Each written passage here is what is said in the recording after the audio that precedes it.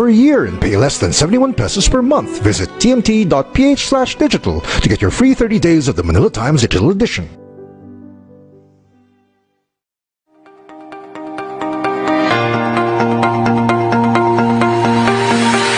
The renewable energy industry in the Philippines is experiencing a dramatic expansion as the country faces a strong demand for new sources of power to support its rapid economic growth. With abundant sunlight, increasingly affordable technology, and growing investor interest, the solar energy sector is poised to take advantage of these opportunities. The Philippine government has allocated 7,000 megawatts of power generation to add to the country's existing capacity over the next 5 years. With its commitment to reduce 70% of carbon emissions by 2030, renewable energy is the most viable option to meet this tremendous demand. WeGen has entered the Philippines with a unique proposition, one that will revolutionize the energy sector.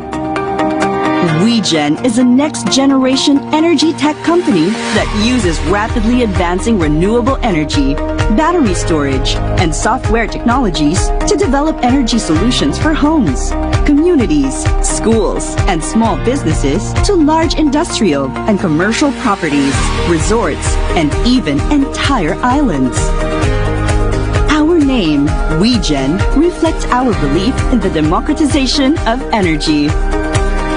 We, families, communities, and businesses can produce or generate and share all the power we need, transforming consumers into prosumers.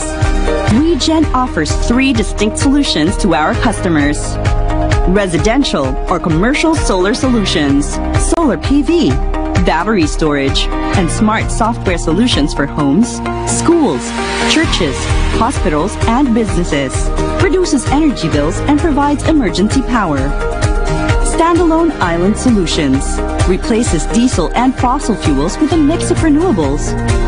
For example, solar, wind, biomass, and smart software. Ideal for eco-resorts and small islands. And distributed power plants. Aggregation and supply of energy can serve as reserve capacity to provide power during peak load hours. At the heart of WeGen is its commitment to community development and social change for marginalized sectors in the country. We envision the eradication of energy poverty towards sustainable development for all. From job creation to ecological conversion, WeGen believes in expanding the horizons for underserved communities through energy aggregation and democratization. WeGen has dedicated itself to bridging gaps and building sustainable communities through clean and affordable energy solutions for all. WeGen, the power of sharing.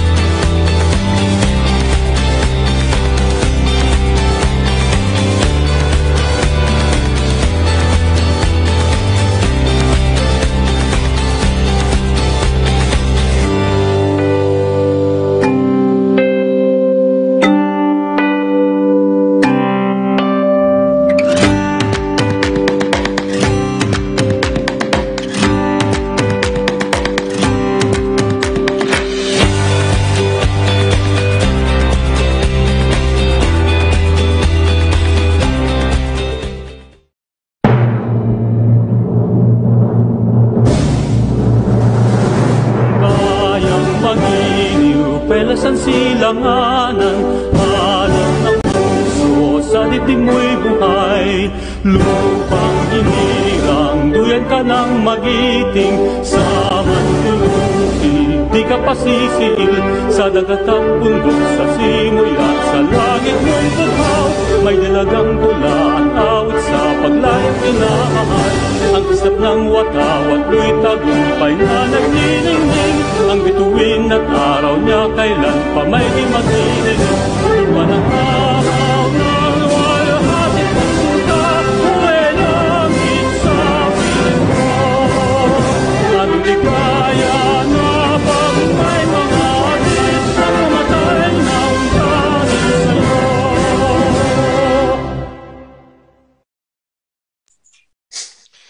Good morning. Thank you to all of you for joining us for our forum today, Boost the Future of Power Stakeholders. I'm Ben Kritz, the charming and delightful columnist and doer of many things here at the Manila Times. And this morning I'm joined by my good friend and colleague, editor Conrad Carino. Good morning, Conrad. Yeah, good morning, Ben. Today's forum is brought to you by the Manila Times and our co-presenter, WeGen Energy Philippines. A special thank you to WeGen, and we'll be hearing much more from them later on in the program. I'd also like to give a special thank you to our sponsor, the National Grid Corporation of the Philippines, and our special partner, SunSmart Solar Power Technology Incorporated. Cheers to you and cheers to the sun. And of course, none of this would be possible without our organization partners, the British Chamber of Commerce of the Philippines, the Cebu Chamber of Commerce, French Chamber of Commerce, Davao Chamber of Commerce, the Financial Executives Institute of the Philippines, the Italian Chamber of Commerce of the Philippines, the Management Association of the Philippines, Nordic Chamber of Commerce of the Philippines Incorporated, the Philippines Center for Islam and Democracy, and She Talks Peace. And last but by no means least, our media partner, the Manila Times TV. Okay, enough preamble. Keeping up with the ever-growing demand for energy in the Philippines has always been a challenge, and particularly now so that we face a change in government, a variety of economic pressures, and a worsening global climate crisis. Fortunately, the rapid growth and development of renewable energy in the past several years has presented options that the country could have only dreamed about 10 years ago or even 5 years ago. Remarkable innovations in renewable energy technology, in energy markets, and in involving regulation present a wide range of opportunities for energy consumers, producers, and investors alike. The future indeed looks bright if we want it to be, which is why we are here this morning. And with that, I am pleased to introduce our keynote speaker, Department of Energy Undersecretary Felix William Fuentebella. Attorney Fuentebella, known as Wimpy to his friends and fans, is currently the Senior Undersecretary for Power, Renewable Energy, Planning, and Investment of the Department of Energy. Prior to his current role at the DOE, he oversaw media affairs and served as the spokesman for the department. He hails from Camarines Sur, where he served as congressman of the 4th, which used to be the 3rd legislative district. And as a member of the House of Representatives of the Philippines, he was instrumental in the passage of several bills, including the Anti-Money Laundering Act and amendments to the Procurement Act. He earned his Bachelor of Science in Business Administration in 1997 from the University of Philippines and studied law at the Ateneo Law School and the San Sebastian College Recoletos Institute of Laws, passing his bar examination in 2009. He began his government career in 1997 as a political affairs officer, and apart from his service in Congress, has also served as the Housing Commissioner of the Housing and Land Use Regulatory Board and Deputy Secretary General of the Housing and Urban Development Coordinating Council. Now, being a very busy undersecretary, he is currently on a mission to distant parts of the country, and so he has provided a videotape address for us this morning, so we'll hear that now. We would like to thank Manila Times for inviting us to this business forum highlighting energy innovations for 2022. Our media partners have always been an important stakeholder that plays a role as the DOE builds on and implements innovative ways to ensure sustainable solutions to pressing energy challenges such as energy security, access, and climate change. Media holds the crucial tool of raising awareness on energy developments and reforms, and eventually increasing the success rate of our endeavors. Today, we will be discussing about innovations and emerging technologies. Total electrification is and will always be the core, socially responsive program of the Department of Energy.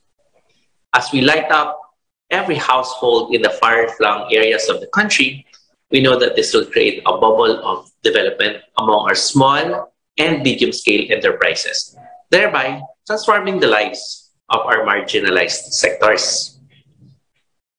Much has been done in this area. In December 2021, we recorded a 95.4% household electrification level, wherein 25 million households are now enjoying electricity services.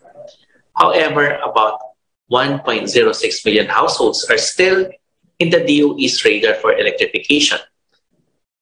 A feat was already achieved by the energy sector in 2016 when it reached 90.7% household electrification level, a year earlier than its intended 90% household electrification goal by 2017.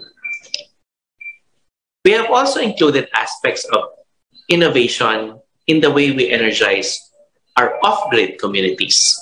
Specifically, we are promoting the productive uses of renewable energy that not only ensures electrification of households in off-grid areas, but also mechanizes agricultural processes, which will help provide credible income-generating possibilities for our rural communities.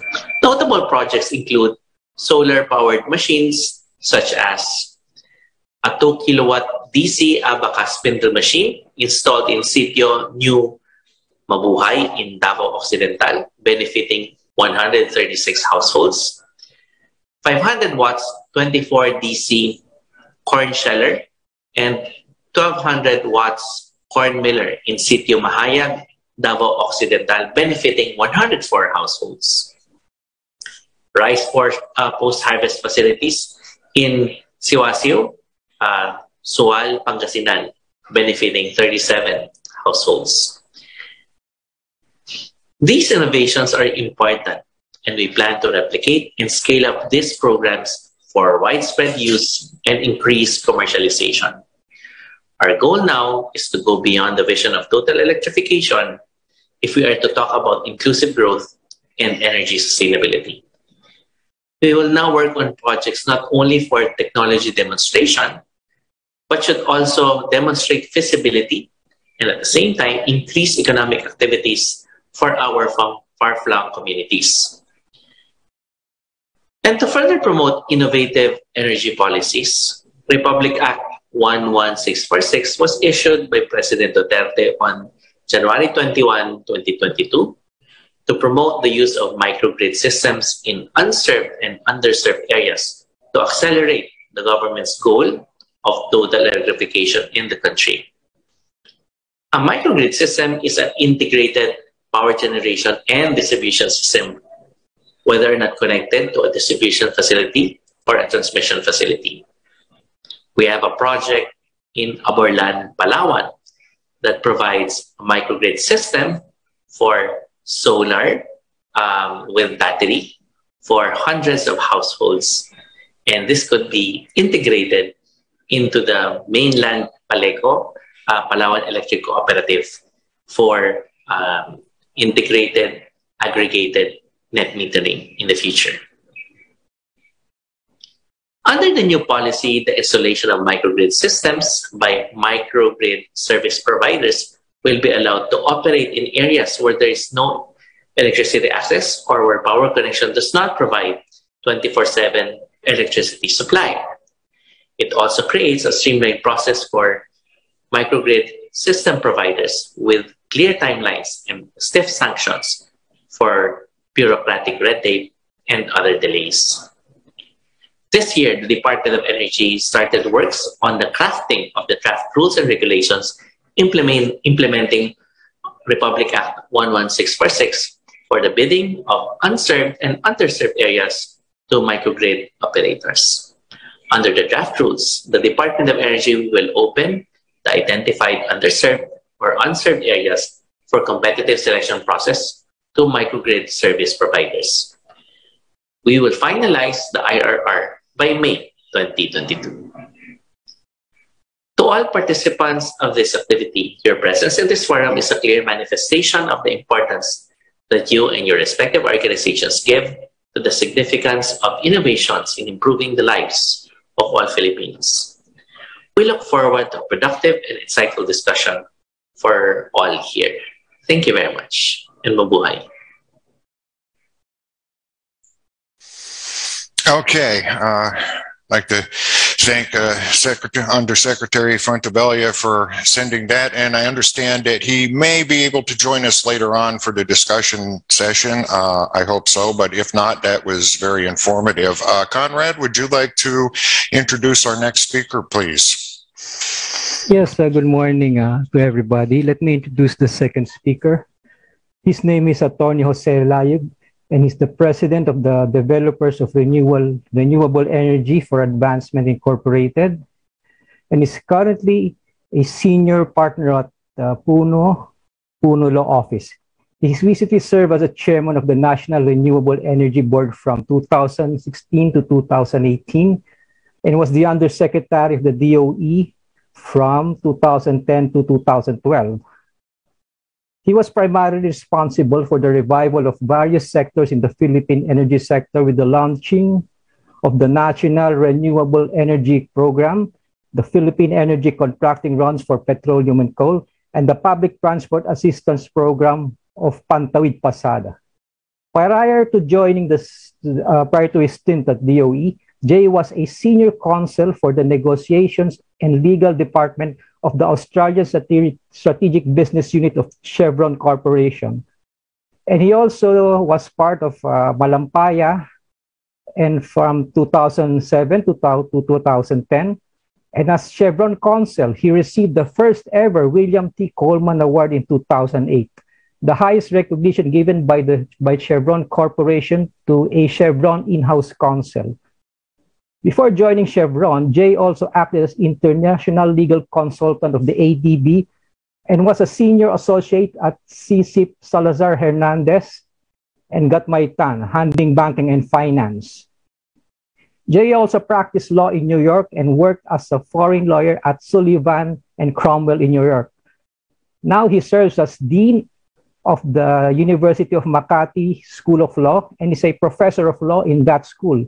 Currently, he teaches Philippine Project Development and Finance, Administrative and Law, and Local Government to law students since 2002 at the University of the Philippines College of Law. So, Mr. Layug, I would like to give the floor to you. Good morning. Good morning, Conrad. Good morning to everyone. Ben, good to see you again, just like last time. Good morning. Allow me to share my slides, and I was told that I have a lot of time this time because I think aside from Charlie, we will be sharing the minutes unused by Yusek Wimpy. Anyway, good morning, everyone. Good to see again all your followers at Manila Times Online. And I'd like to show you some slides and give you an update and overview of the renewable energy developments in the Philippines. The title is obviously appropriate for this webinar because we're talking about the boost for the future of power in the Philippines and energy. So let me just show you where we are. It's always nice to look at the current situation and the context. This data came from the Department of Energy. At this time, we have a total of 26,286 megawatts installed capacity. These are power plants running on different fuel sources. So we have coal, we have the most coming from coal, we have oil-based plants, we have natural gas coming from Malampaya, and renewables. Now, in terms of dependable capacity, you will see here that it's a little lower. It's 23,410 megawatts. Now, is this where we are? Actually, no.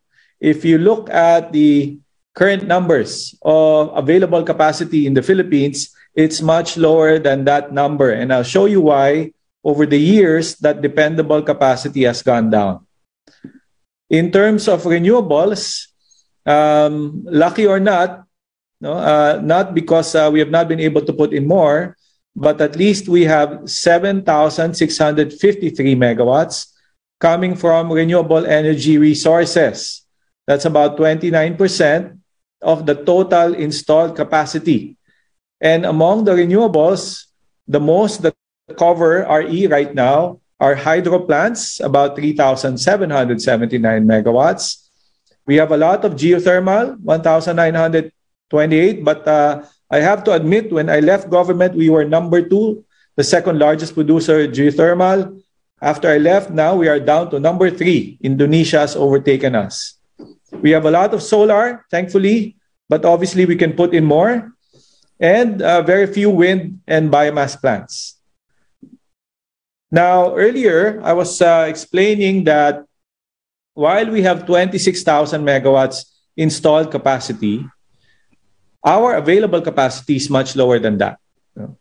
And this bar graph you will see explains that. If you look at the right-hand side, about 5,000 megawatts are power plants that had been operating in the Philippines for more than 20 years. That's why I've been saying, Houston, we have a problem. Because these are aging plants, we have seen for the last 3 years that there is an increase in forced outages of these power plants. In fact, for the last 2 years, the average of forced outages, meaning those that are unscheduled, those that suddenly break down, they have averaged to around 2,000 megawatts, particularly during summer months. And we're talking about now. We're talking about April and May. So because of the aging power plants, we note that, and with increase in demand for power, we have a problem. Because every summertime, we suffer from these yellow and red alerts. This is data. This is data that came from the Department of Energy. They said, on a worst-case basis, if demand hits this much, Houston, we have a problem. For the months of April and May, you see in this diagram, yellow and red alerts anticipated. In fact, we have suffered from a couple of yellow alerts during the weekends in April, when demand for power is even low. So what does this tell us? Again, going back to the current supply mix that we have. Because our power plants are aging, particularly those coal plants, they've started to break down, just like using old cars. And therefore, when they break down, we don't have enough supply. And demand for power, we all know during summer months, is just too high. And therefore, the supply is not able to keep up with the demand. Hence, you see these yellow and red alerts. I hope in the next 3 weeks, it rains a bit. Because if it does not, then we will see these red alerts as anticipated.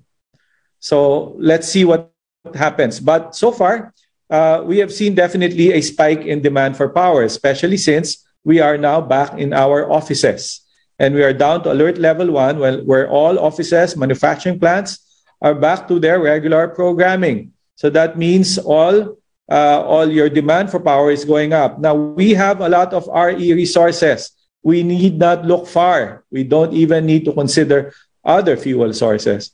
As I always say, renewables, you have the big show. Biomass, geothermal, solar, hydro, ocean, and wind resources. We have a lot of those. Unlike other countries, the Philippines is very lucky because we are abundant in these resources. And why do we want to push for more RE? Number one, they have now become very cheap compared to your conventional fuel. Your solar power supply agreements now have been approved by the ERC at a very low 3 pesos 50 centavos per kilowatt hour. compare that to diesel-fired plants, which are around 8 to 9 pesos. Probably it's even higher now with the oil prices going up. Number two, we are going to rely less on imported fuel resources. We're talking about coal and diesel. No? And then, of course, they being renewable, they never deplete. No? Because obviously, if there's no more sun and wind and water, we're all going to die, right? So renewables never deplete. And we have not even counted the benefits from the environment. So all these are reasons why we should hike up our renewable energy targets. We tried that in 2010. In 2011, we launched the National Renewable Energy Program.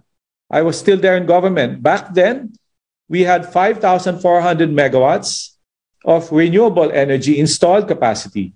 And the target is by 2030, we said we will have 15,304 megawatts or an additional 10,000 megawatts in a span of 20 years.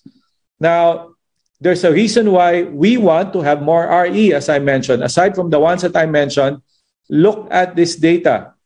We don't produce a lot of oil, hardly. We don't produce a lot of gas. In fact, Malampaya will end in 2024. And definitely, we don't produce a lot of coal. In fact, the coal that we produce, China is even buying that from us, even if China is already the largest producer of coal. So you can imagine if we have little resources, then we use our own indigenous energy resources. Those are the renewable energy targets. Now, ever since I left government, this is where we are through the years. And it's not data that everyone should be smiling about. Why?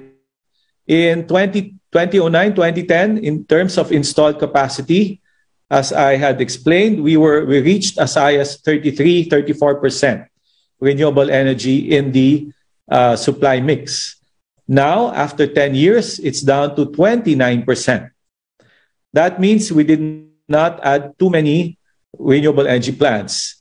And if I go to power or energy actually generated, it's even worse. Renewables account only for 20.8% of generated energy in 2019. And look at coal. We are up to 54.6%. Houston, we have a problem here. This is not really good data. Why? We all know coal prices have been going up. In fact, the other day, I was not a happy camper. I used to pay electricity bills at 15,000 a month. The other day, I saw my bill. It's now up to 25,000. Why? Because coal prices are up, oil prices are up. No? But we could have prevented that if we have more renewable energy in the installed capacity mix. We would have avoided that. Now, for the last 10 years, as I mentioned, unfortunately, we were able to add only 2,300 megawatts of new renewable energy capacities. That's not a lot in a 10-year period. We should have added more. No? But luckily, if you see here, there's a total of 221 billion pesos actually invested in the Philippines for RE. Now, I just want to highlight a couple of points here. If you see when these power plants came on board and online, you look at those years, 2014, 2015, 2016. And then again, another spike in 2019. Now, let me explain why they built during these times. These are years when we implemented the feed-in tariff system. So what does this show us?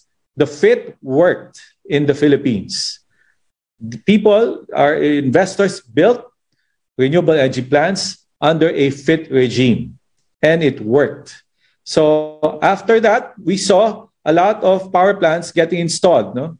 A total of additional 2,300 megawatts. But again, as I've said, it's not enough.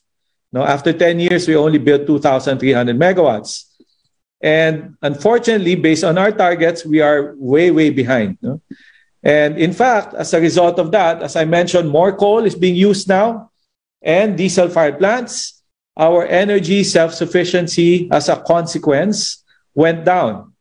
We were importing less in 2008. That's why we were independent to the extent of 67%. But in 2019, with all coal plants and diesel plants in the system, our energy self-sufficiency went down to 46%, meaning we have been importing more energy resources than in the past. So, how about supply and demand outlook? So, I've shown you the supply situation. Demand, obviously, Philippines is a growing economy, and therefore, demand for power continues to grow. In fact, on an average of 4.4% demand for power, this is what we need by 2040, an additional 43,000 megawatts. That's a lot to fill up, right? So we hope the next administration will convince more investors to come in. No? Not coal, not diesel, not oil, not bunker fuel, but more renewable energy plants. Now, let me just show you what has happened for the last 3 years. Remember, we were in a pandemic, 2020 and 2021. Before the pandemic, in 2019, our peak demand hit already 13,450 megawatts. But look at, obviously in 2020, we all shut down. Everyone was stuck at home. Our peak demand went down and our demand for power went down. But look at 2021. We were still in a pandemic, right? But our peak demand was even higher than 2019 during a regular normal year. You can imagine this coming summer in 2022, when everyone is now on alert level 1 and we're all going to our offices, as I've said, peak demand will be higher than this. So we will now face another situation where our supply will not be able to keep up with that demand, especially during summer months. I'm not going to belabor the issue on the matter of all the laws that we have. I think if there's one thing good about the Philippines, there are many lawyers. We have passed so many laws, no? But the challenge always is implementing them. Our renewable energy law is something to emulate because we have put in all the necessary incentives. I call them a buffet of incentives. We have fiscal incentives. A lot of them, it's a long list, no? I just want to focus on, for example, if you sell power running on renewables, that is zero-rated VAT. So you don't have the usual 12% VAT that is imposed on conventional fuels. And then you have a special real property tax rate of 1.5% when it is usually 2%. And then, of course, you will get a 7-year income tax holiday. And after 7 years, you only pay 10% corporate tax rate. So that's a lot of incentives. On the non-fiscal incentives, we also have a lot. No? As I've said, our RE law is a combination of all good laws in other jurisdictions. So we also have the non-fiscal incentives, primarily the feed-in tariff system. We implemented this, as I showed earlier, in 2014, 15, and 16, and 2019. As a result of that, the government awarded FIT rates to 1,400 megawatts of RE plants on different technologies. And let me just show you the impact of those FIT plants. No? At that time, I remember the pundits were saying it's too expensive. On the contrary, no? Ladies and gentlemen, the FIT plants actually allowed you to save on your energy costs. This is as of January 2020. This can be easily updated by government. No? As of January 2020, the FIT avoided cost is 40.8 billion pesos. That means your electricity bills are cheaper by 9.4 centavos per kilowatt hour because the FIT plants displace the more expensive diesel plants and sometimes even the coal plants. You can imagine if we had put in more at lower rates, lower FIT rates, then we will not be suffering from high electricity prices. And I ask government to update this. Believe me, this number will even go up because oil prices are at an all-time high lately. We have also the net metering program. I encourage all our households to put up solar rooftop systems in your homes. You can avoid these high electricity prices. No? Of course, our desire, our plea to government is please make it easier to install these via facilitating all the permits. We also have the RPS, the Renewable Portfolio Standards. This is a mandate by the government to all utilities that they should enter into power supply agreements with renewable energy resources. There's a formula for that. And based on the formula, these are all utilities. There is a market to build more renewable energy plants, no, at cheaper rates, as I mentioned earlier. Now, RPS applies not only in on-grid areas, RPS also applies in off-grid areas. Right now, National Power Corporation has implemented hybrid solar diesel systems in off-grid areas, which are cheaper than your usual bunker fuel or diesel generator sets that they used to apply in off-grid areas. So the RPS for off-grid is also there. And then we have the Green Energy Option Program. I'm sure everyone has seen solar panels along the highway. No, the biggest right now that I've seen is the one of Alaska Milk Corporation. Kudos to them. They put up a 6 megawatt solar rooftop system in their plant. And I'm sure they're saving a lot of electricity cost. That is under the GEOP, which means if you are a consumer with at least 100 kilowatt demand, peak demand, you can enter into power supply agreement directly with an RE supplier without going through the utility. This has helped a lot of manufacturing plants, hospitals, resorts, hotels, schools who have put up solar rooftop systems in their respective buildings. Of course, we have the RE market currently in place. For every megawatt hour you generate, you will be given an RE certificate, which will be used as a form of compliance. And finally, we have the Green Energy Auction Program. If you ask me, this is the same dog with a different color. It's actually the FIT system. This should have been done way before. No? But nonetheless, we thank the DOE now that they implemented this last February. We're still waiting for ERC to come up with the final ceiling prices so that new renewable energy plants can get built at much lower ceiling prices. No? The solar, if you recall, solar FIT was at 8.69 in 2012. The solar gear price right now was set by ERC at 3.62. You can imagine the rates have become low. The argument against renewable in 2010, 2011 for being more expensive is already gone. We should not even talk about prices of RE. The government plans to update the Renewable Energy Program, NREP, and from 35%, they want to increase it to 50%. We fully support this. We just need to make sure that the laws are implemented properly and efficiently. So right now, with all the laws that you have, we have a lot of market for RE suppliers to come over. We just need to make sure that the government enables them. And we need to declare as a fundamental policy of the government that we should have preferential bias for cleaner forms of indigenous energy resources.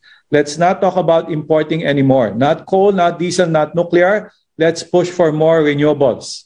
So you've seen all these players enter the market, and hopefully someday we will not suffer from these high electricity prices. Back to you, Ben. Thank you. Okay, thank you, Attorney. We'll have a few things to talk about after our next speaker. Conrad, would you like to introduce our third speaker for today? Oh yes, okay. Thank you very much. But before I proceed with the next speaker, let me share some insights on Attorney Layug's presentation. I think it's very timely because the Russia-Ukraine conflict clearly demonstrated that we can never be dependent for majority of our power needs. And fortunately, our next speaker has, I would say, very viable solutions for that, for the country to achieve, or to at least have, achieve a degree of what I would call energy security or even energy dependence. His name is Charlie Aiko, and he's the chairman and president of WeGen Energy Philippines. He became the youngest mayor in 1988 after serving as OIC mayor after being appointed by President Corazon Aquino in 1986. He left politics in 1992, and he became one of the central figures in the non-governmental organization movement in Bohol. And he applied or shared his expertise there in administration, development, and rural finance. He was the founder and president of Habitat for Humanity in Tagbilaran, and becoming its project director in 1999, and went on to become the chief executive officer of Habitat for Humanity Philippines. He is a product of the Ateneo de Manila University, as well as the Immaculate Heart of Seminary, Mary Seminary in Tagbilaran City, Bohol. And he went on to earn his master's degree in Asia at the Asian Institute of Management. Now he is the president of WeGen Laudati C, and currently sits at the board of the WeGen group of companies. And I'm sure he has very many things to share with us, because I had lunch with him, I think, 1 week ago, and we talked extensively about his house being energy independent or no longer connected to the grid. And we'd also like to know more of that, Mr. Charlie Aiko. So, sir, the floor is yours. Good morning. Yeah, thank you. Thank you very much, Conrad. Let me share my screen. I hope you can hear me right. You can see it. Okay, there it is. Thank you once again, and thank you for this opportunity. And I'm very pleased that you organized this event, because our discussion here will be very timely. And I'm also happy that I follow after the presentation of Jay, because I picked up a lot of things from his presentation. And one of the things that I picked up is when he said, we are in a very precarious situation, because we are in a situation where we have low supply of electricity. And in fact, there's now red signals there. And then we are getting a higher demand. So you already see that there is an imbalance. Then I would like to add, based on our experience, we now have a serious problem of energy security. And I experienced the disruption to our energy system, and I shared it to you, Conrad, when I spent Christmas in my home city in Tagbilaran, Bohol, and we were hit by Odette. And it was a total system failure, because when we lost our power, we cannot buy, we cannot communicate with each other. All the gas stations could not supply fuel because they don't have the pumping capacity. We wanted to buy food. When we pay money, we have no money because we cannot withdraw from the banks. The ATMs are offline, and we cannot also use our credit card. So you can see it is a sample of a system failure. And we were reflecting and said, oh my God, if this happened to a small city like Bohol, and it is already a huge problem, what would be the impact if it happens to a large city like Metro Manila? And then I thought that was a one-off experience. We went again to Bohol for the Holy Week. And Leyte was hit by Agaton, Typhoon Agaton. We are not connected. We were not directly hit by that, but the connection, the submarine cables were affected. And so again, we lost power. And when we came back to Manila, what do we have? It is Russia's war against Ukraine, where all of a sudden overnight the prices of fuel increased tremendously. So we have direct experience of a disruption in our energy system. It could be just like the aging of our power plants, but it could be man-made. It could be or natural, like a typhoon. So whereas before the discussion was more focused on environmental protection and climate change, I think we have to add more discussion in terms of energy security, because that is a real problem that we are facing right now. Now, if that is the why, so we have to question, we have to analyze what is our problem. When I look at our experience, for example, in Odette and Agaton, one basic problem is our concentration risk, which is inherent in how the grid is being organized. And so when our submarine cable from Leyte was affected, we lost all the power. If a major power plant here, like the 5 gigawatts of power plant will be lost, then it affects the whole grid. And so the question is, how are you going to solve a problem like that? Well, I'll use an analogy. We had a problem with the transport sector. Too much traffic in EDSA. MRT was not working very well. So what happened? It gave rise to motorcycle services. It could be Angkas or Grab. So everybody, even if you improve, for example, the MRT, people still have to drive to the train station. to the MRT station, what are you going to use? We have no buses. So they're using now motorcycles. What is this? This is a decentralized solution. In other words, it's a complementary solution that supplies or tries to mitigate the impact of a centralized solution. So we have, I think, to think in those terms. Is there a way in which we can mitigate the impact when there is failure on the grid?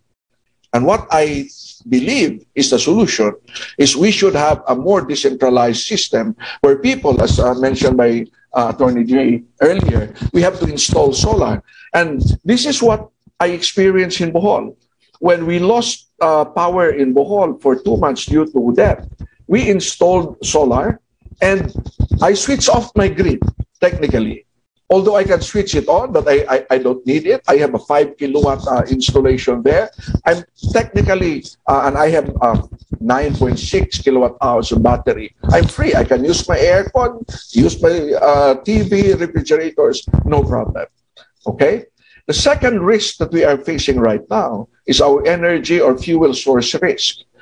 This is not the most updated figure, but more or less, we are still like up to more than 70% or 80% of our energy source is based on imported fuel, either coal, that is more than 50%.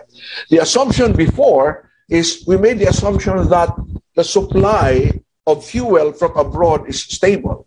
But the war in Ukraine and Russia has just shown us that it could be disrupted as well. Especially when, for example, there was a problem between China and Australia, and China was buying all the coal, and then all of a sudden Indonesia said, we are not exporting our coal. The advantage of diversifying, as Jay mentioned earlier, especially on renewable energy, and I'd like to focus on solar and wind.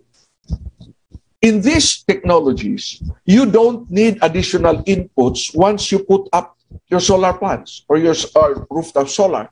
So if, for example, this is the this shrimp farm in General Santos, this is a 700 kilowatt solar powering the shrimp farm. It means that even if the cost of energy or the cost of diesel or the cost of coal will increase 200, 300 times, they are already covered or they are protected from that. Because the energy produced by these solar installations is already fixed. It will not fluctuate. The price of coal and fuel will always go up and down depending on the world market. But if you buy a solar installation, that's it. You just divide how much is the cost, what is to be produced over 25 years, and then you get your per kilowatt hour, which is maybe 4 pesos per kilowatt hour in 25 or 30 years. So the solution is get a source of energy in which once you have it, you don't need additional inputs from abroad. And a coal plant is not a solution because even if you add coal plants, you are dependent on the supply of coal plants from abroad, which you can only hope that it will be stable. Aside from, I'm not even talking about the environmental cost of doing that. So if this is what we can do, therefore, is we have to decentralize, we have to diversify. The next question is, how are we going to do it?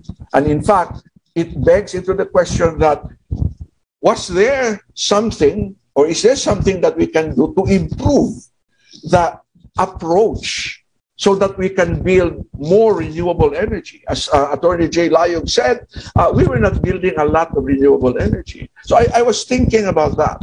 And I think one way of doing that is not to depend only, let the national government do their job. Let them work with big energy suppliers. But what is very critical is you boost the role of LGUs on energy. What do I mean by this?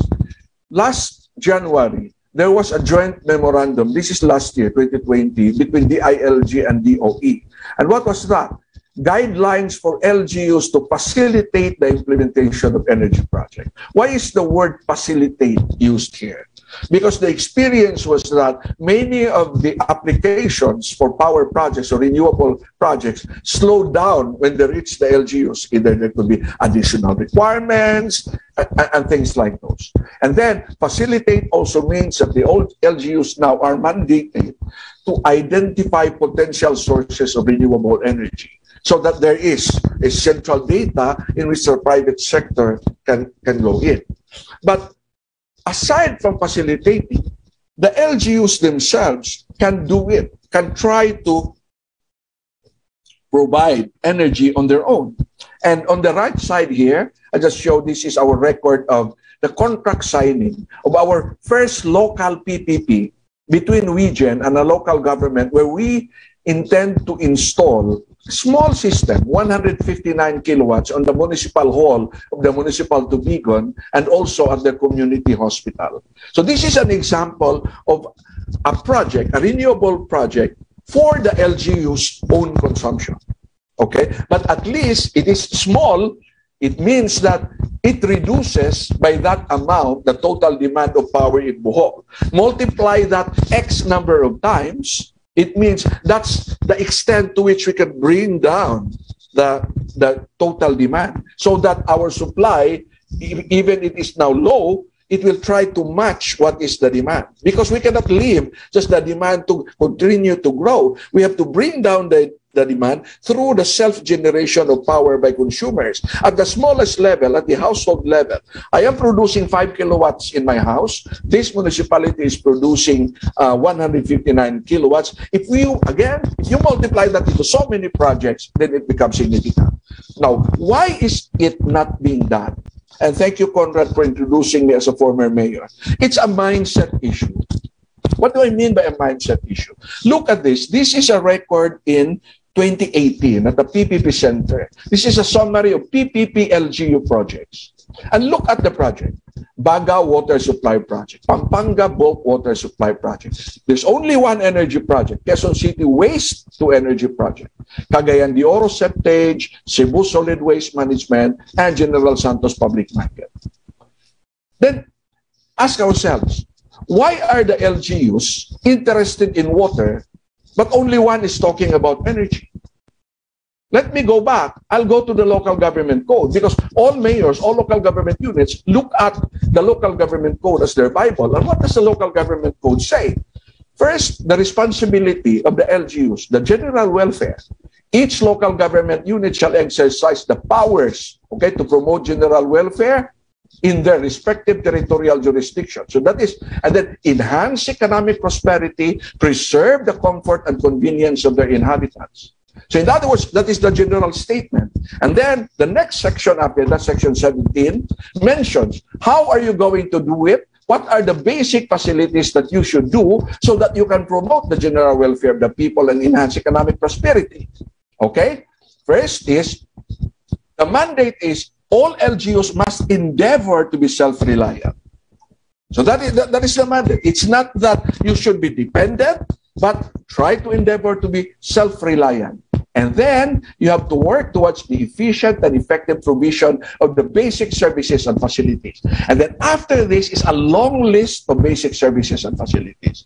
And what does the list include? Agricultural facilities, library, all of that. And then 8, infrastructure facilities intended primarily to service the needs of the residents of the municipality, specifically mentioning water supply systems and similar facilities. Nothing is mentioned about energy. Reflect about that. Therefore, any educated constituent, voter of that locality, if they have a problem of water, they will go to their mayor and ask, Mayor, help us solve our water problem. It is your responsibility. And so local government units either organize a water district, run their own municipal water system. If these are far-flung houses, they distribute jetmatic projects, spring development, water project, because local executives, local leaders recognize and own the problem. They know that they are accountable to provide basic service, and this is water and other services. What about power? Let's look at the problem of Mindoro. In 2019, there was a consultation, no less by the Secretary of DOE, to try to find a solution on the problem of Mindoro. Okay? 2019, until now, that problem has not been solved. But why did it take DOE, why does it take a national government to go there and solve the problem? Because again, the mindset of the local leaders is that whenever it is a power problem, that's the domain of the electric cooperatives, of NEA, of the DOE. They don't take accountability to that. And I think we have to change the narrative. If you go back to the general welfare, go into the promotion of general welfare, enhance economic prosperity, preserve the comfort and convenience of their inhabitants, and it means there is no comfort and convenience, you cannot enhance economic prosperity if your local government unit has no power. They have to own that. And we have to boost and we have to deliver that message to them. So, this is an example, as I mentioned, and this is the same thing that I experienced. This house installed a 5 kilowatt peak system after UDEF. This is the only house in their barangay in Tagbilaran which has power for 2 months because the grid was down. And I live in another, my house is in another barangay, a similar system. When the grid returned, how much was our power? Our electric bill was only 35 pesos. This is our stuff, by the way. This is a battery. So, what I'm saying is that the local government units can promote this initiative. And there are various ways. If a local government can distribute jetmatic pumps and artisan wells, what is preventing the local government unit from distributing through a loan arrangement, either a grant or a loan, a lease purchase agreement of components for a solar system so that he ensures that their municipality has adequate and efficient power system? I think, again, it is the laws are there, the powers are there. It is more in the consciousness and the mechanism on how to do that. So I was thinking now, in terms of technology, there's no problem. There are now, we always say, oh, battery is expensive. The latest technology of Enphase is IQ8, which is a grid-forming microinverter, meaning it can operate even without battery. And it will not give an export. There's a zero export because it is run by software. The only challenge that we have now is the demand for their products in Europe increased by 300% because of the threat of losing their power source from Russia. And so we are just the small secondary market for them. We have to fight. But in terms of technology, it is now very, very affordable. And we are about to install 15 pilot installations in 8 municipalities and 7 churches in Oriental Mindoro to show to the people how it is done, how do you scale it up, what is the base investment, how do you recover your investment. And so these are some of the business models. The LGU, for example, can borrow from the Development Bank of the Philippines or Land Bank. DBP, I mentioned DBP because they have a special loan facility. It's called the E2Save. And they only charge 5.5% per annum interest, secured partly by TIRA. Meaning what is secured is only the payable in let's say 1 quarter. And the LGU can supply its own installations and it will use its savings to pay for the system. And once it is fully paid, it is practically energy independent for so many years, for 25, 30, 40 years. And then the private sector like WeGen, we can just enter into a bidding or a build, transfer, and operate mode.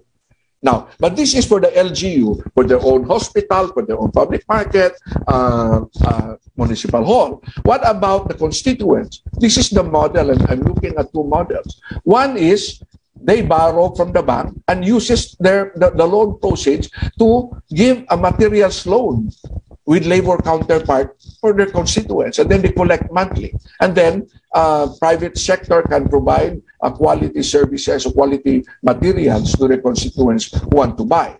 But I talked to some mayors and they said, you know what, we are politicians. We will have a hard time collecting from our voters. So we thought of another model. And under the local government code, the LGU is allowed to give a loan or even a grant to a local NGO or multi-purpose cooperative. So they can do wholesale loan here, and then their wholesale loan, the proceeds will be relent to a multi-purpose cooperative, which is responsible for doing retail lending. So the LGU is actually protected from directly dealing with their constituents, and then the private sector can come in. Or the multi-purpose cooperatives can directly borrow from that. But what is important here is to encourage them and to prevent, to make sure that the process is easy for them to do, and for DOE to encourage that. And I like very much what Attorney Jay mentioned about FIT, because FIT is a very important component, but let us not limit FIT to large installations. You can just imagine if I install 5 kilowatts in my house, and then I only consume 2 kilowatts of that, I can provide 5 kilowatts as a fee, then I have a guaranteed fee. I can easily recover. Believe me, just like what happened in Vietnam, where they were able to get bids up to, I think, 9 gigawatts in 1 month under a rooftop FIT. We can easily do that. It is just changing the way we approach this. There is a central approach, there is a decentralized approach being initiated through local government units. The last picture is a mini hydroelectric plant in my hometown. This is a joint venture between the municipality of Sibilia and Buheco 1. I showed that picture because the original purpose of this was for the municipality of Sibilia to have its own source of power so that it will have a stable source of power. Unfortunately, because this is not a wholly owned hydroelectric plant by the cooperative, they cannot directly sell the power to the municipality. They have to bid it out to other players. And so the power produced by the hydroelectric plant could be used even in Luzon because we are part of the grid. But the municipality needs stable and available power, and the source is right there. So I think we have to think also of how do we balance the need of a national grid with the need of a local source, because we cannot become self-reliant if we are prevented from using our own resources, especially mini hydro and also small solar installations. So thank you very much for that, and thank you very much. And I look forward to a lot of opportunities in the future on the energy sector. Thank you.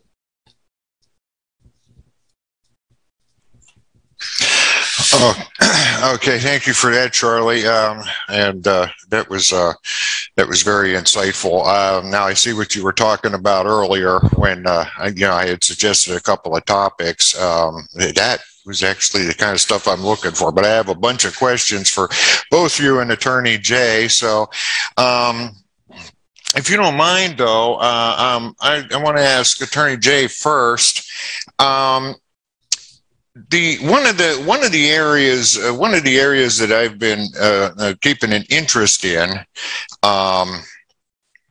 the power sector is the energy market.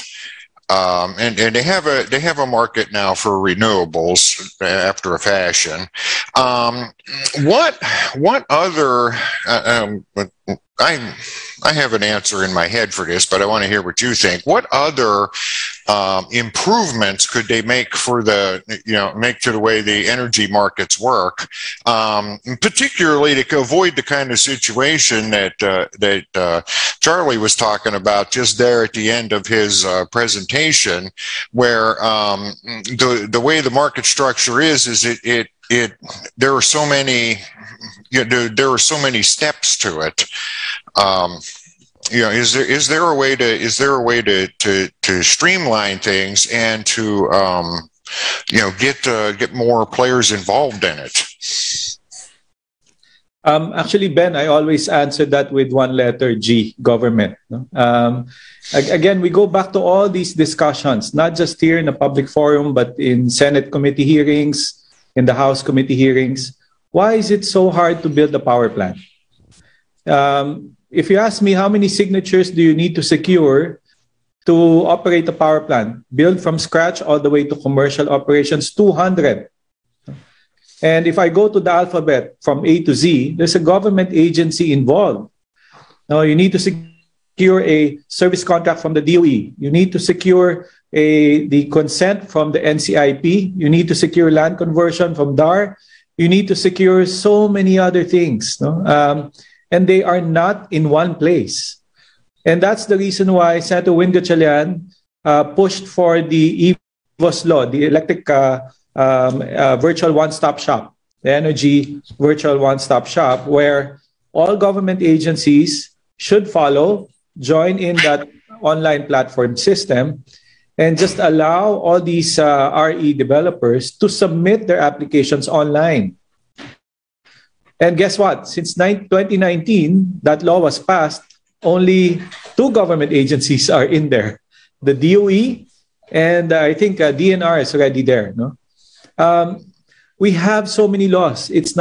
Laws are not the problem. The problem is always implementing them. No? Another point: why is it that we are in this situation where not too many RE plants were built? No? I go back to the competitive selection process, the CSP rules. We should have allowed utilities to easily post and publish requirements for their CSP requirements purely on renewable energy. For the last 4 years, we have not allowed that. It's only recently that finally the DOE said, okay, you can go out for public bidding purely on renewables. But then it takes so long to even approve the posting for notice for a CSP. So quite frustrating, and I'm frustrated because again, I paid 25,000 pesos on my electricity bill, last month, and because the prices spiked, and they spiked because again we're relying heavily on coal and still on oil. We could have prevented that if we put in more renewable energy systems. So it starts from government. Be an enabler. Don't create barriers so that we will allow more RE developers to put up more power plants. Okay, I want to switch gears a bit, but keeping on the theme of government. I was really, Charlie, I was really kind of flabbergasted by what you were pointing out about the LGU's focus. Does it really come down to a matter of, they focus on water systems because that's what is specifically written in the local government code? I mean, is it that simple? That if we were to go back and amend the local government code and add in, a couple of words in that sentence, energy systems, that may solve the problem? It's more than that. It's not only one line. It's a consciousness. There is a consciousness, I don't know, maybe inadvertently developed, that whenever it is a power problem, it is the DOE which will solve that. It is NEA which will solve that. It is the electric cooperative which will solve that. Because, why?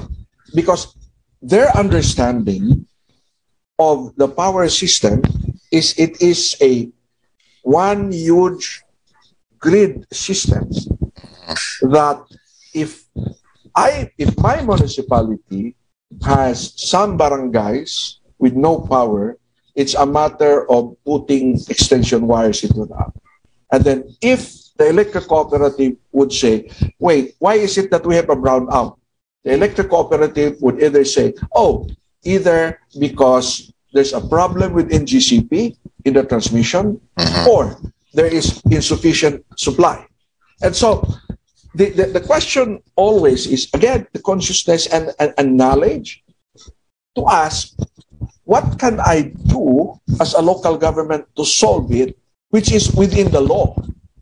Okay, I posed a question one time. I asked my staff lawyer, I said, could you check it out?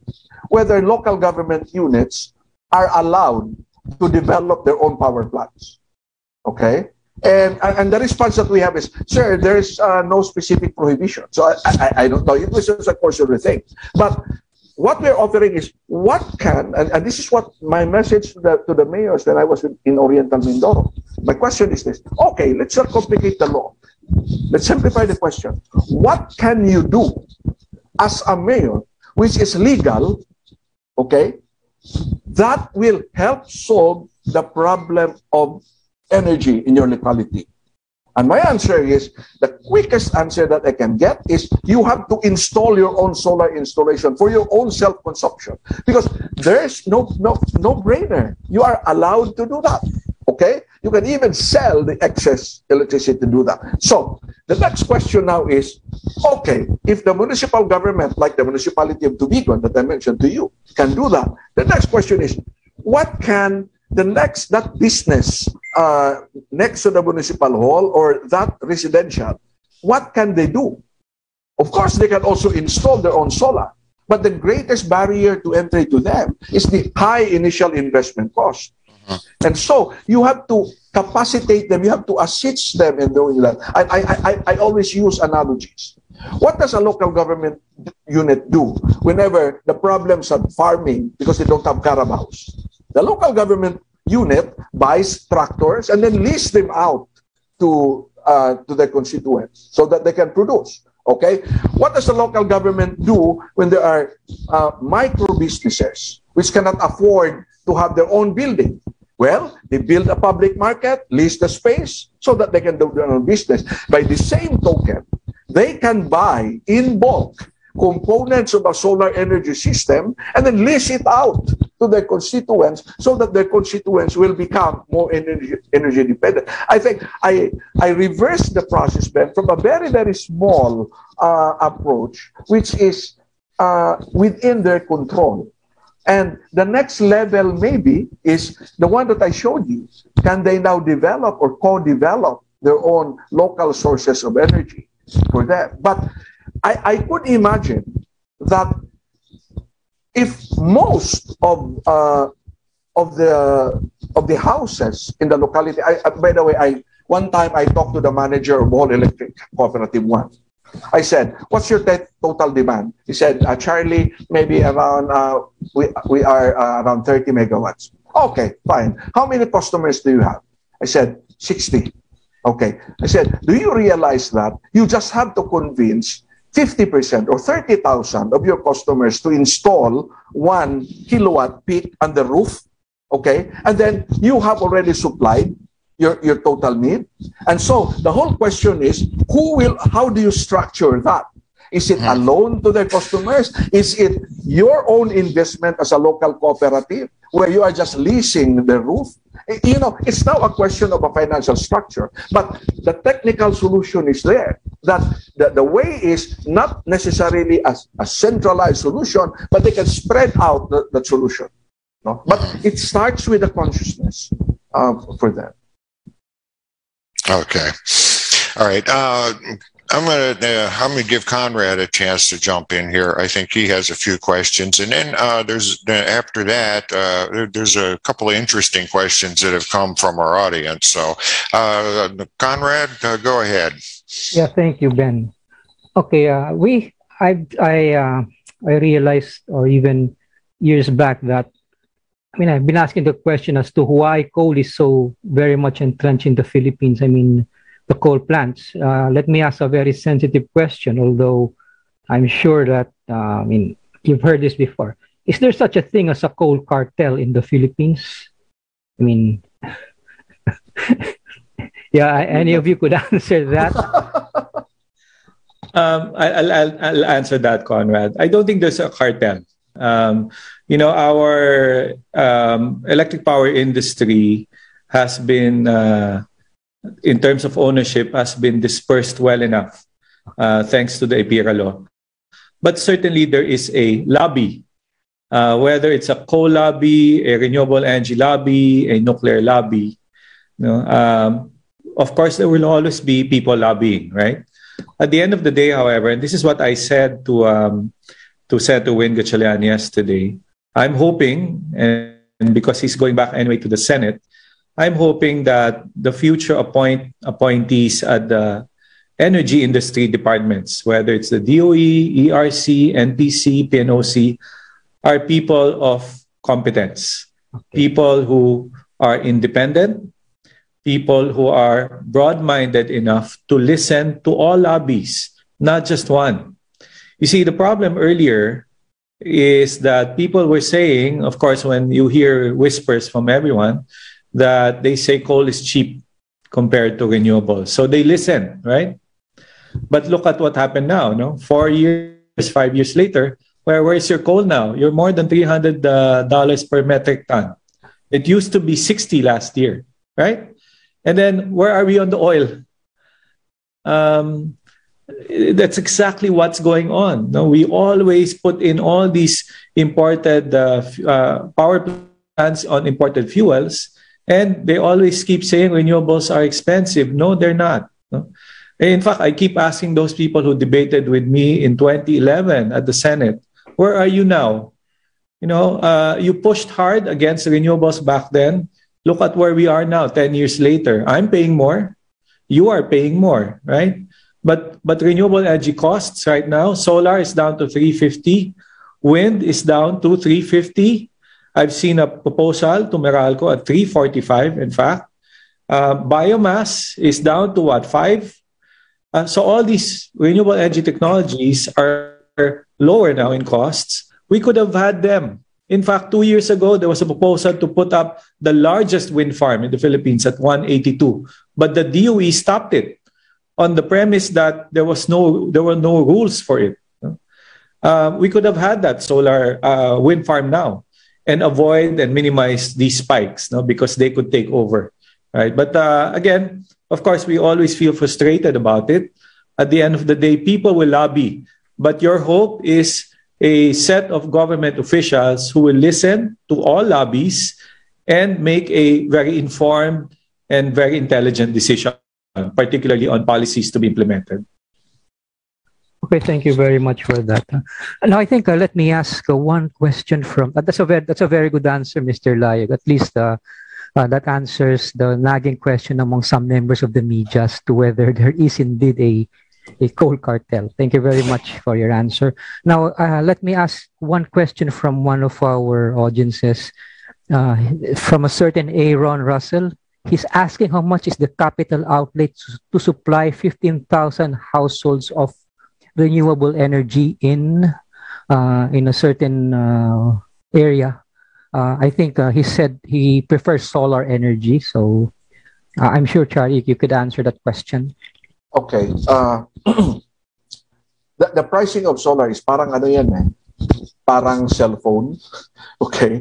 Merong very high quality solar system and then there's low quality. I'll talk about maybe a relatively high quality. And the reason is our criteria is, number one, reliability, meaning it will really produce and meaning it will not fail. And number two is safety, meaning any danger about fire and all of that it has been mitigated. The most common is if you don't put a battery, the range of cost of that will be between 60,000 to the maximum of maybe 80,000 pesos per kilowatt peak. That is the range, depending on what kind of system. So when you say 15,000, okay, if you only put 1 kilowatt, that's 15,000 times minimum of 60,000. Okay, that is the initial investment. But the most common is if you pay, the ratio is for every kilowatt, that's equivalent to the normal of 1,000 pesos per month that you pay to Meralco.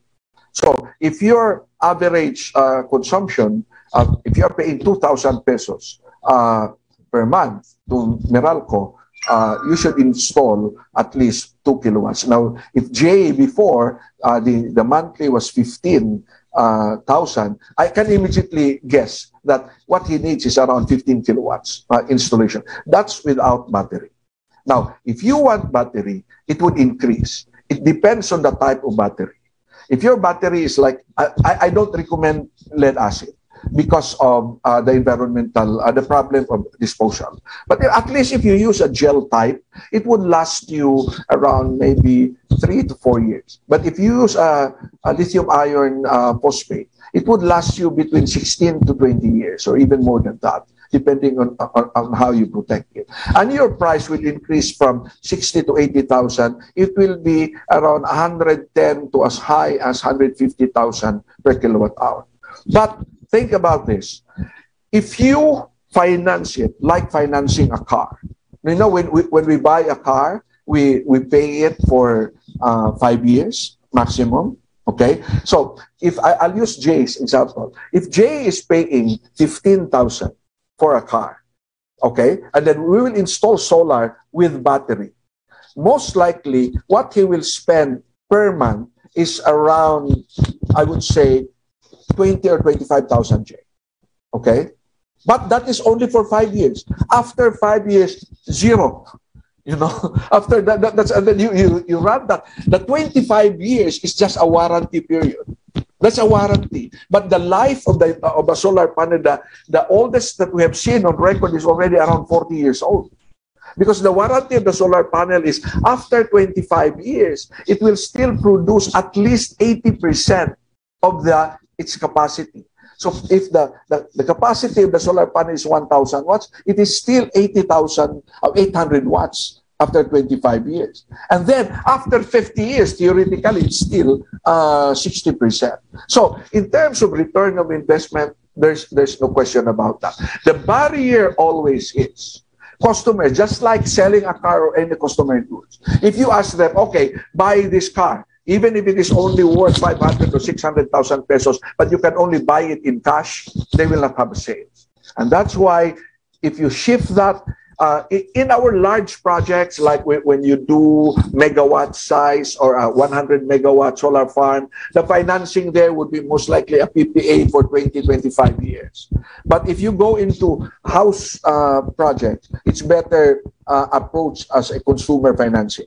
Maybe you have 5 years, and after that, you're already free. So that's just the ratio that you can play with. And then that's also how people. Now, by the way, in terms of return, okay, how much can you save? Even if you install 1 kilowatt for power, if you look at the electricity saved in 1 year versus your initial investment, your return or the savings would be around between 14 to 18%, depending on the value of the kilowatt. So in other words, if you spend 1,000, it will give you a savings of between 14 to 18% of that. Now, if that money is available to you and you put it in a bank, it will not give you even 3% in a year. So there's no brainer in terms of what is the best use of your money if your money is available. It's better to invest it in an asset which produces something or savings from you rather than having it sit idle somewhere in the bank. Thank you. Thank you very much, Mr. Charlie. Yeah, very informative. So, Ben, do you have any more questions? I do. I have one question of my own, but a question just popped up from somebody watching on Facebook right now. So I'll ask that one first. This is from Gene Glaponio, and he asks, who is a good resource to discuss the possibility of using my property for the purpose of building a mini solar grid? And I would suggest you're probably looking at him right here. But do you guys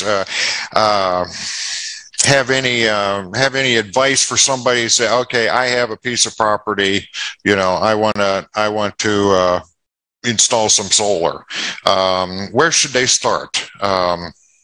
What's the first steps for something like that? I think probably people would be interested to know that. Yeah. Let me give some suggestions, Ben. For a utility scale solar farm, usually it's at around 50 megawatts. That's the smallest capacity at which you can make a solar project economically feasible. you would need at least 50 hectares of land. So if he has that 50 hectares of land, you can reach out and I can give him some pointers and introduce him to some developers. However, if we're talking about small space, that's not really for utility scale. It depends on how big his land area is. I've seen as small as 1 megawatt, so that means 1 hectare, but only because that is developed because beside that lot is the off-taker itself, the buyer, which is, for example, a cement plant building its own 2 megawatt small plant. So it depends on the size of his property, but at the very minimum, if you want to make it a utility scale project, 50 hectares is what you need. If it's very small, you can just put up a solar system for own use only, for your own consumption. But if it's around 1 to 2 hectares, he needs to check what's around him, if anyone can buy that power near his place. Okay. Then if I may add, the one challenge that Jay mentioned was actually land conversion. If you have 50 hectares and it happens to be agricultural, that's the first challenge that you have. I came from the housing sector, so I know what it takes to do conversion. It's very difficult. Now, the second one is our company, WeGen. We are not into utility scale. We are not into ground mounted. And the reason is economics. And not many people are aware because we have been approached also. They would say, hey, I have a piece of property and I put solar panels in there. Now, if you go into a utility scale project, like even if you have 50 hectares, okay, and as Jay mentioned, if you have a 1 hectare and then the off-taker is beside you, it's a very different thing because when you are on a utility scale, you are competing against the wholesale price of power. So you are competing against coal, you are competing, so you are forced to go down to what? 350, 4 pesos and all of that, okay? Because the grid or the utility still has to sell that, to distribute that power to the consumer. So on the part of the consumer, when it reaches the consumer, it's already 10 pesos per kilowatt hour. Although the source from the solar was maybe 350 or 4 pesos. You add to that distribution, systems loss, NGCP and all of that. When you go into self-consumption, the economics is very different. You are competing against the retail price. So if the consumer is paying 10 pesos, and then you put a small, let us say even 100 kilowatt on a property beside that facility, and you say, this is for your own self-consumption. You own this, you buy this whole thing, or if they own your land, you put it in your own thing. So they would say, how much is that? Well, we are going to sell you the system, and if you divide the buying price with the generation capacity here, maybe it would translate to 6 or 6.50 per kilowatt hour. So that's 35% savings from the retail price. Whereas on the other one, you are competing against 350. So the economics is very different. They have to be conscious of that. Mm-hmm. Right. Okay. I just want to share something here. I still have a question for both of you, and I think it's an important one, but I want to share something here. This is from Jenny of SunSmart, who's our partner today. She's not here with us, but she sends along a comment that we must be adaptive on potential solutions that are available. If many youth are watching, they will not understand this, that prior to crafting the laws and even strategizing implementation, there should be awareness and know-how. I think she's talking about the technology, and the options in particular, and I think that's a good point. And it might go back to what you said earlier about the mindset. In local government officials, I think a lot of people are not. They are not really aware that that there is so much more that can be done than just buying your power from Meralco or from the local cooperative. and so that's a very good point. I'm glad she shared that. What I want to ask both of you, and you can take turns at this, and if you could be specific, that's what I'm looking for. In about 2 months' time, we're going to install a new administration. And without getting into the any kind of political thing, what would you let's think about like the first 100 days? Is always it is always a kind of a benchmark. What would you like to see in terms of energy policy, and particularly in terms of supporting renewable energy? What do you think that the new administration, whoever it is, needs to get accomplished within that first 100 days, or at least very soon? What's on the top of the list? Charlie, you go first. Okay. What I'd like to see, I call it the new green energy revolution. I just coined the program. It's a green energy revolution, which is patterned after how the massive rural electrification program was done before.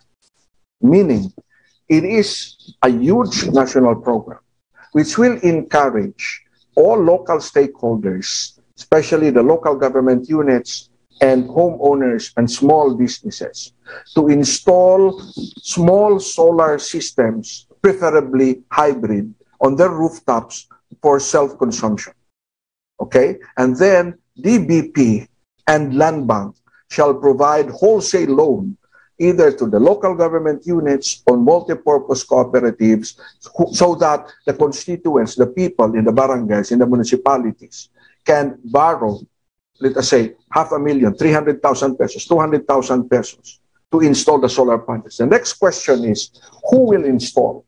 When the massive rural electrification was done, the National Power Corporation was tasked to train rural electricians. These are the installers. I remember that very well because my father was one of the trainers. He was working with the National Power Corporation. So they went around the countries, the National Power Corporation at that time, they had the network. They trained home installers. And it is easy. Can it be done? Yes. Based on our experience in WeGen, we were able to train fishermen coming from the island of Pamilacan to become solar installers. There were 7 of them. We only need 1 engineer, 1 electrician to supervise them, but they can do the installation, because you have to multiply significantly the human resource available.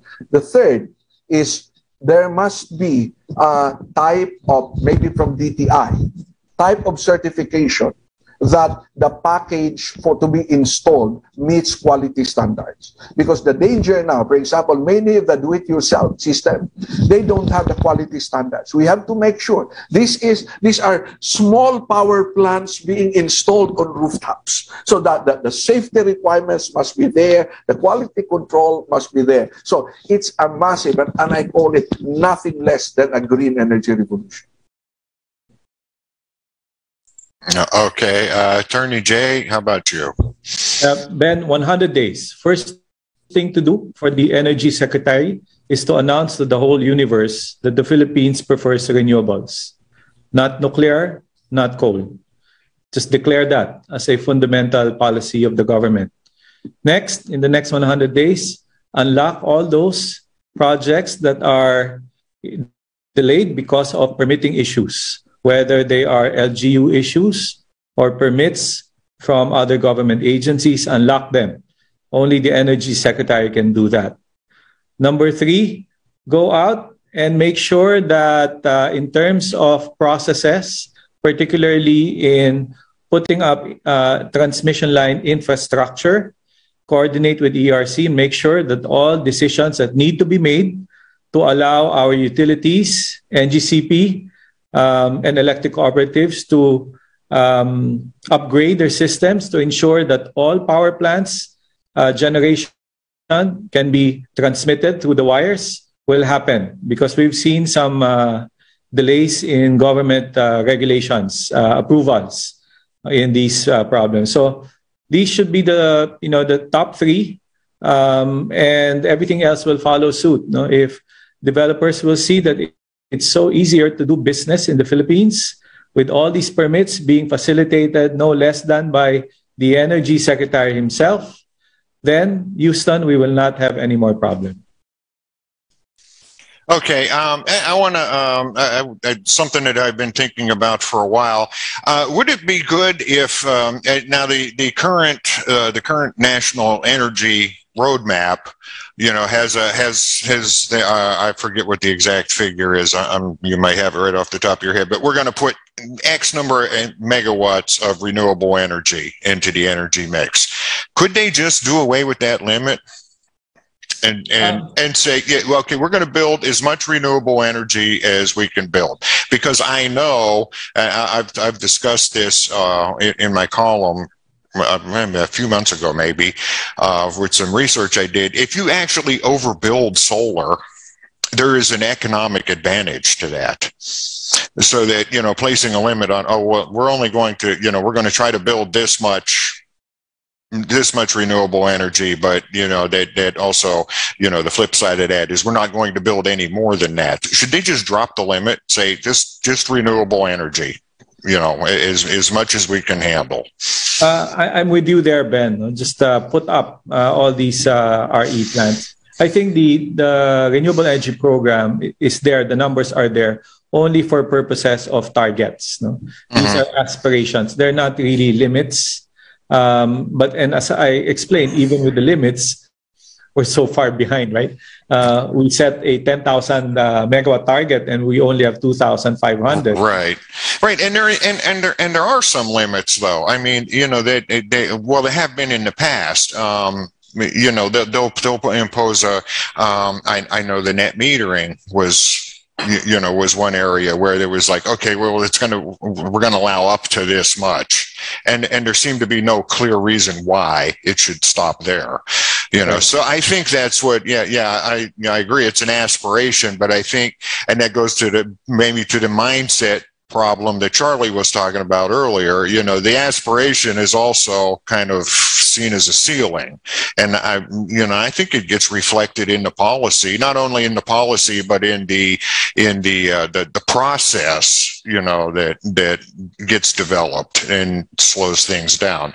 I think Conrad has another question. You want to go ahead there, Conrad?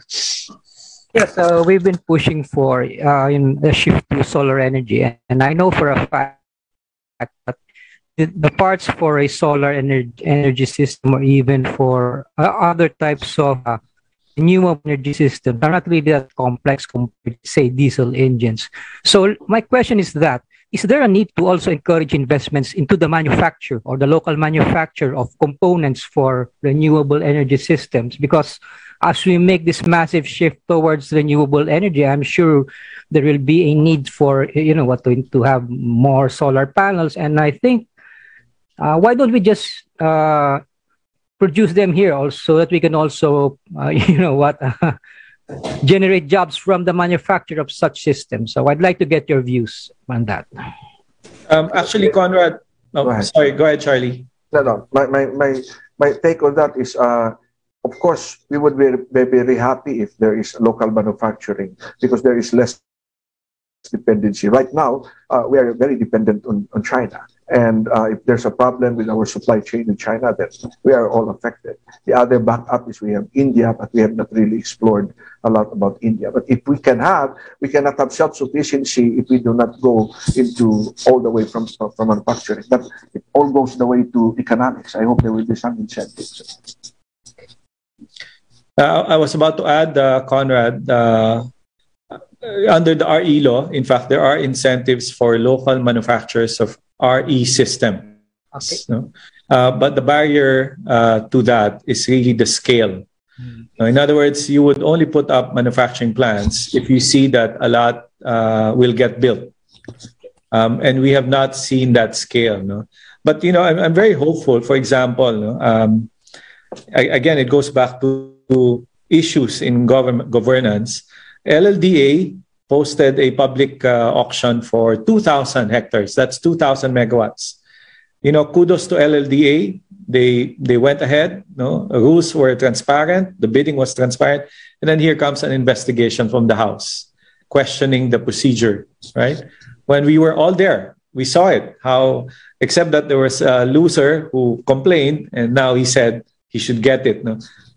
And that's precisely when developers get frustrated because the system was transparent. Here comes a complaint, right? But aside from floating solar, the Philippines now has a bright future for offshore wind because the World Bank just published its report. I was part of that team that wrote the regime for World Bank, and there's so much scale for offshore wind. A service contract is about 500 megawatts each. No? In Europe, you see capacities, one project at 1,000 megawatts. So now we have a good alternative to coal plants because always the argument against renewables is they're very small, right?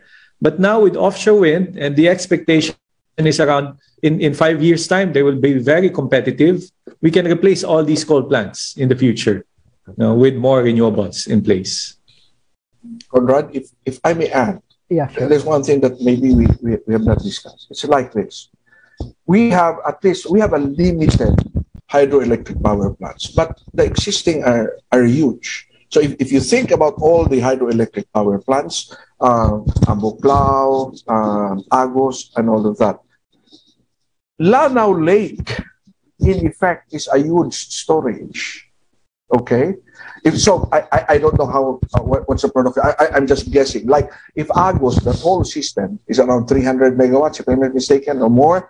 Okay, you can theoretically put up a 300 megawatt solar installations all over Mindanao to replace the output of Agos during daytime and save all that water in Lanao Lake, which is so huge anyway.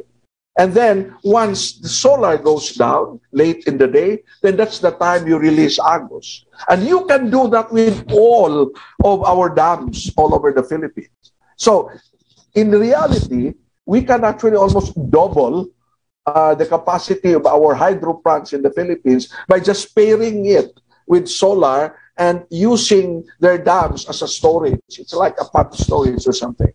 So that's one way. And then how do you put it? Whether it is one big solar farm, I'm still advocating that it will be so many small installations on the rooftops so that the people themselves can benefit directly from the business.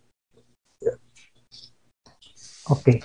That's interesting you just mentioned that because I had that very idea because pumped storage is, for bigger solar installations, that's one of the things that people are taking a look at to get over the problem of solar doesn't work at night. And why don't you just float the solar on the reservoirs? And we're always worried about the reservoirs not having enough water in them. Well, if you're not using them for half of the 24 hours, you're gonna do okay. I just wanted to ask one more quick question before we wrap up, and I think this might be a good idea and maybe something that you could suggest. But you were talking about quality standards for the solar equipment, and I'm wondering, could the DTI get a jump on that and actually certify, get the standards together and certify certain sources of them right away so that, you don't, so I have a place, I want to get a solar installation. Well, I'd probably come to you or I'd talk to Jenny, but I know who to do. But I'd say I don't know where I'm going. I don't know anything about it. So I just go looking around for a solar, supplier, and then, have to get it approved or whatever, for this installation. Is there a way to streamline that process? And in the process, DTI could help promote, especially the local distributors and local manufacturers once we start getting some more of them. So I think I don't know all the legal side of it, but I think it can easily be done by DTI to make sure that the components is of high quality.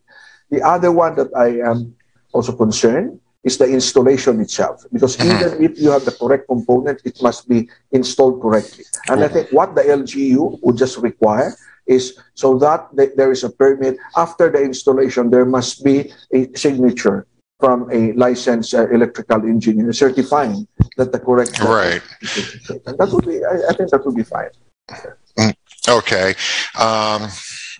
Conrad, any last words, and perhaps you want to mention our sponsors again? Yes, this has been a very fruitful discussion, and we could go on, in fact, but we have other things to do, and I'm very sure that this won't be the last one.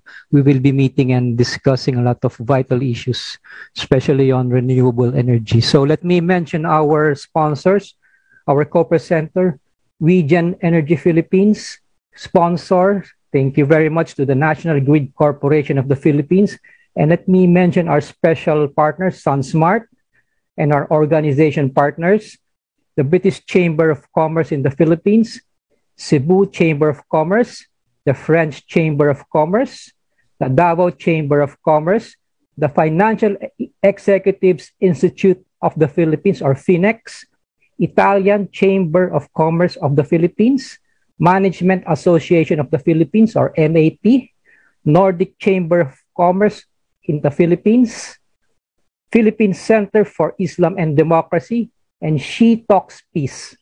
So, Sir Ben, we'll wrap it up now, and we would like to thank our speakers, Yusek Fuentebella, Attorney Layug, and Mr. Charlie Aiko.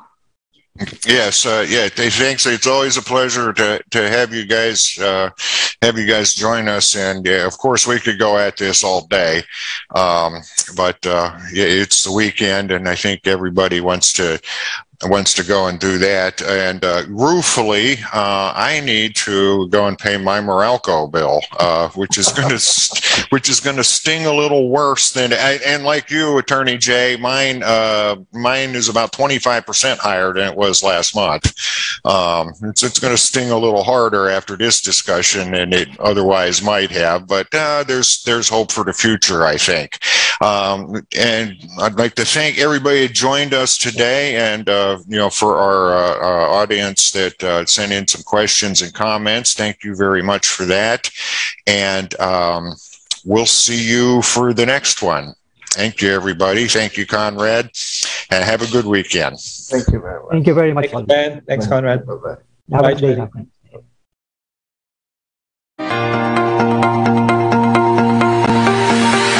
The renewable energy industry in the Philippines is experiencing a dramatic expansion as the country faces a strong demand for new sources of power to support its rapid economic growth. With abundant sunlight, increasingly affordable technology, and growing investor interest, the solar energy sector is poised to take advantage of these opportunities. The Philippine government has allocated 7,000 megawatts of power generation to add to the country's existing capacity over the next 5 years. With its commitment to reduce 70% of carbon emissions by 2030, renewable energy is the most viable option to meet this tremendous demand. WeGen has entered the Philippines with a unique proposition, one that will revolutionize the energy sector. WeGen is a next-generation energy tech company that uses rapidly advancing renewable energy, battery storage, and software technologies to develop energy solutions for homes, communities, schools, and small businesses to large industrial and commercial properties, resorts, and even entire islands. Our name, WeGen, reflects our belief in the democratization of energy. We, families, communities, and businesses can produce or generate and share all the power we need, transforming consumers into prosumers.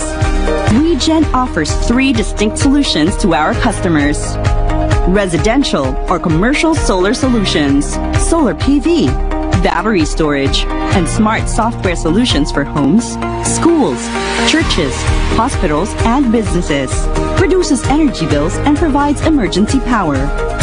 Standalone Island Solutions replaces diesel and fossil fuels with a mix of renewables. For example, solar, wind, biomass, and smart software. Ideal for eco-resorts and small islands. And distributed power plants. Aggregation and supply of energy can serve as reserve capacity to provide power during peak load hours.